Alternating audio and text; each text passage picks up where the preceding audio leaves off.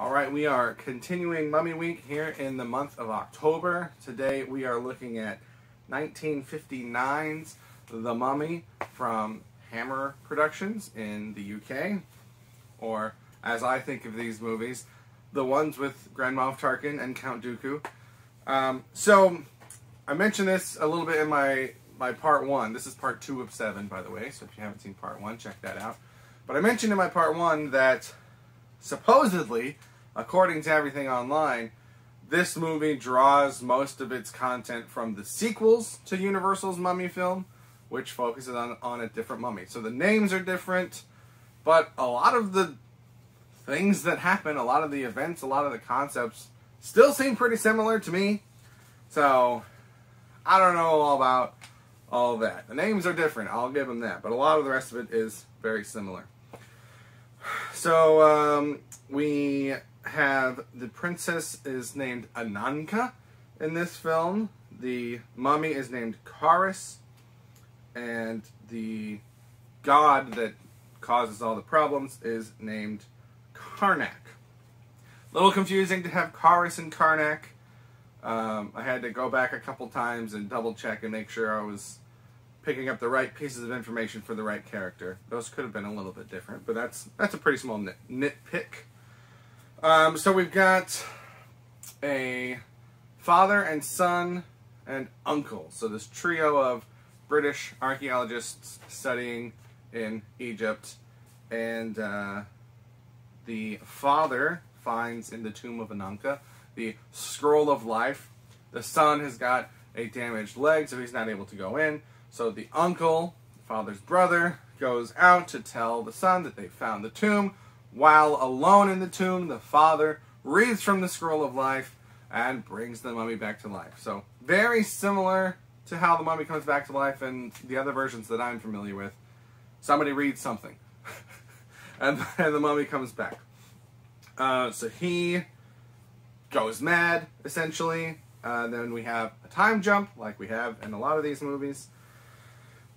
And then apparently I was bored because I started looking up some trivia because I wrote down that this movie was born from an agreement that Hammer Productions had with Universal. So for a while, you know, Universal is making these movies about characters that are in the public domain, but they are trademarking certain elements about the characters. Like for Frankenstein example, they couldn't trademark the character, but they could trademark their appearance of the character with the prosthetics and the hair and the electrodes and things like that. So when Hammer made their Frankenstein film, it had to look visually very different. But at some point, the two studios had some kind of agreement, so Hammer started redoing a lot of what Universal did in their own vein, but they didn't have to distance themselves quite so much every time they did that. So I think it was more interesting, and granted, I've only, at this point, I'm recording these out of order. So at this point, I've only seen the Frankenstein ones. But I think it's more interesting when you have to be different, because that forces you to be creative and figure out a way around the problem. It's the same kind of thing that I think, while I don't necessarily agree with the censorship of art, I think that having censorship rules in place can lead to more creative tellings of stories and more creative ways of telling stories in some cases. And so, while it's probably easier to just be like, yeah, you can just use all of our stuff, that's fine, go ahead, I think it's more of a creative challenge and therefore more interesting for me to see. It's like, okay, we want to do a mummy movie, but we can't do this, this, this, this, or this.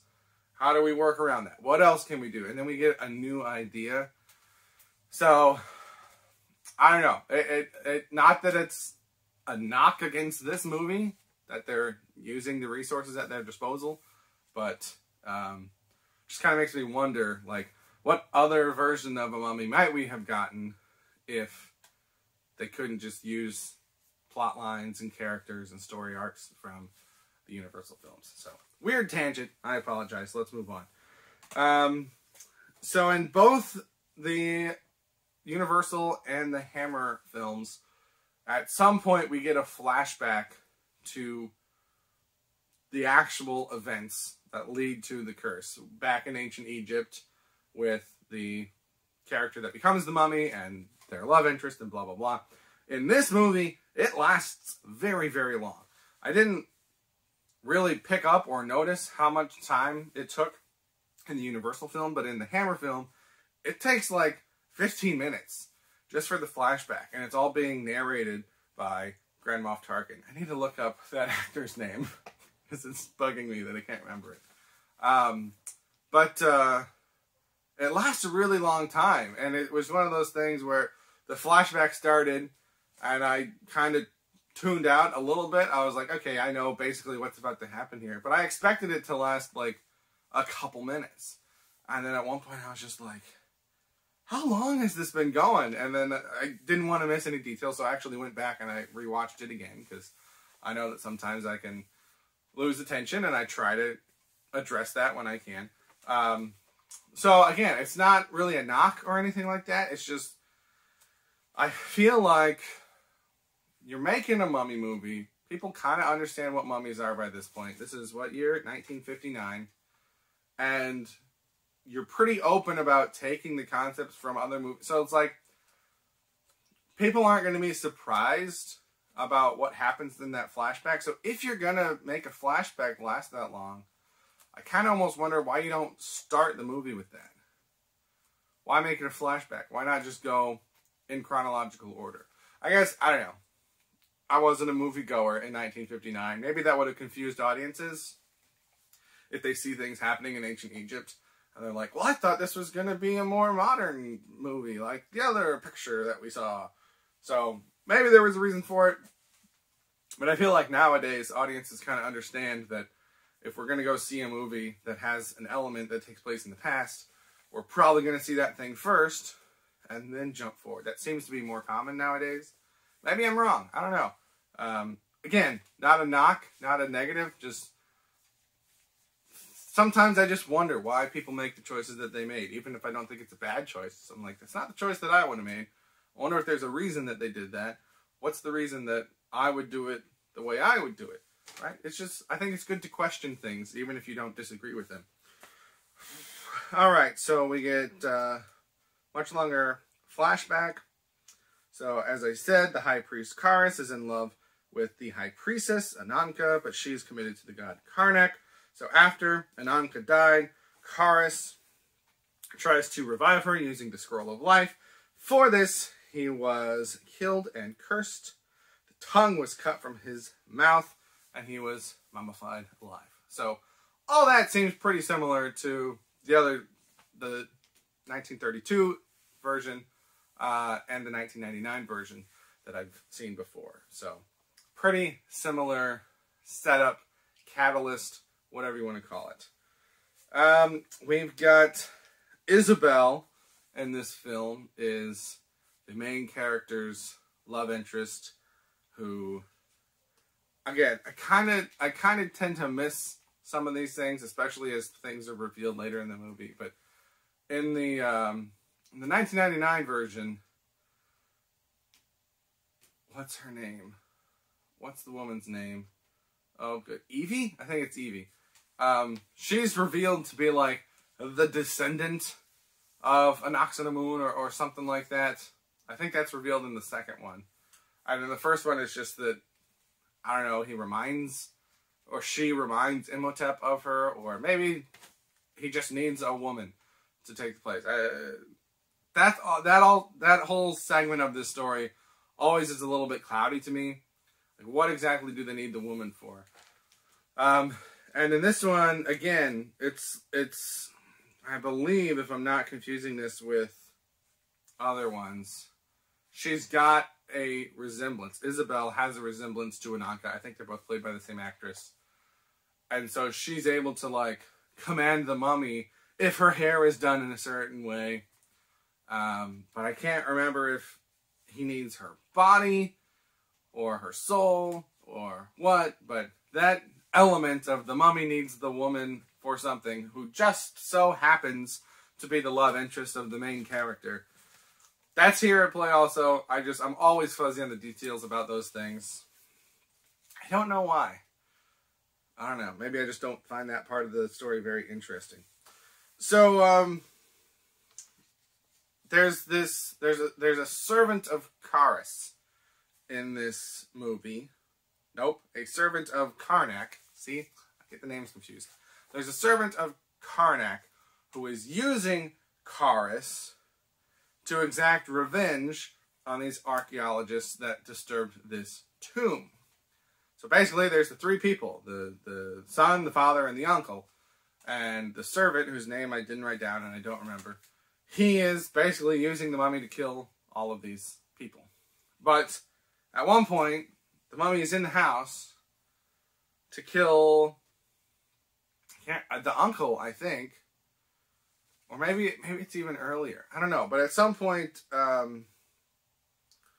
he's in the same house as the son. And he doesn't kill him. And maybe I'm misremembering here. Maybe he tried and he failed. But I wrote down, why not kill John when he... Oh, no! I'm sorry. Okay, so he does... The mummy tries and fails to kill the son, John, while he's at the house to kill the uncle. He succeeds in killing the uncle, but John fights him off and he escapes. But then John, the son, comes to the house where this servant of Karnak lives and where the mummy is, and the servant is just pleasant to him. They kind of get into a spat about, you're an archaeologist, all you do is desecrate tombs and steal things that aren't yours to put on display for other people. And I think that's probably the most interesting part of this movie, is that it raises those questions and it brings that up, which most mummy movies gloss over if they mention it all. But he's in their house and he like shows them around and they're talking and they're chatting and blah, blah, blah, and no one else is there. The mummy's there. And then he leaves. And then he goes and he gets the mummy out of hiding and he's like, oh, you got to go back and kill him. Don't fail this time. And it's like, why didn't you kill him while he was there? He literally came to you and you did. So that was a little bit weird.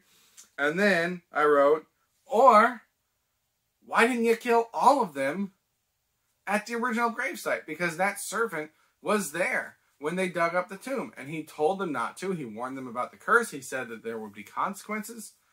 And he's there, and then he just leaves?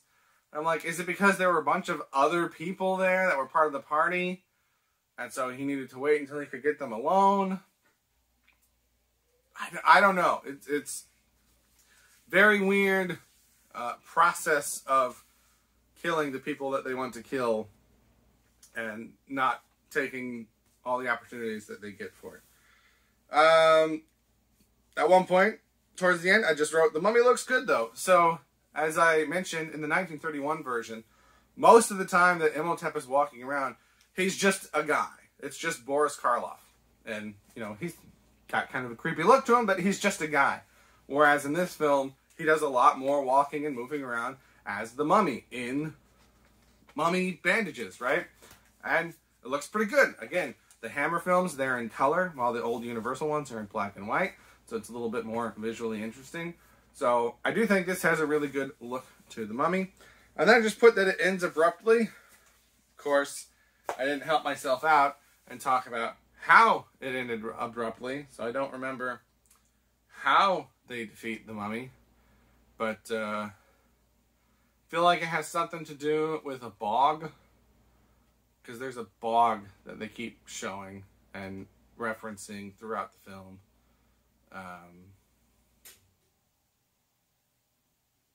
My fridge is making noises. So yeah, I don't even remember how it ends. I just watched it yesterday and I don't remember how it ends because it just ends and then it's over and then it's done. I'm pretty sure the mummy it's killed the dad and the uncle. The son is still alive. There's a couple other people. There's like a police inspector and another policeman, and then like a town drunk that's helping them out. But, you know, did I write? Is this where I wrote about? Oh yeah, I missed this note. I wrote, gun has failed twice. Better try it again, because there are two separate times where the son shoots the mummy, and he knows that he hit him. He sees that he hit him, and then he sees that it has no effect. And then their big plan, when they know the mummy is coming, is everybody have guns. And it's just like, you know that doesn't work. Try something else. Try fire. Try electricity. Try crushing it. Nope. Let's try guns again. So they've got all these people out with guns. I don't remember exactly what happens, but the mummy gets Isabel.